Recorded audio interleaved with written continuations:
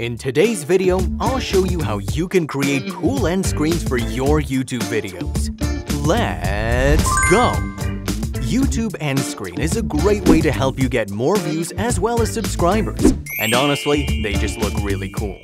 Filmora provides various kinds of end screens for you to use in your video project. Just choose your favorite by color or style. Super easy and awesome. If you have any other social accounts, you can also add your social media handles of each platform by using some lower thirds to get more fans, including Instagram, Facebook, Twitter, TikTok, and more. Whether you're a business consultant, painting tutor, or professional representative in any other industry, you can find the one that suits your video project in Filmora.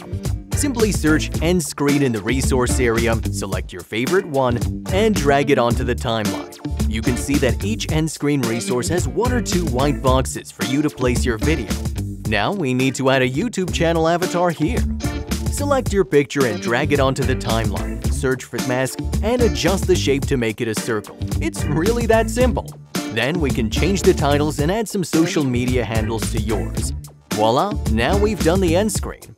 If you'd like to look for more resources, you can click this download icon here to enter the Filmstock webpage to explore more interesting assets and special effects for your videos, including animated titles, stickers, elements, and more. The powerful, comprehensive resource library will stimulate your inspiration and spark your creativity. Now, let's have a look at these end screens done by Filmora users. Pretty cool, right? Let's create yours today.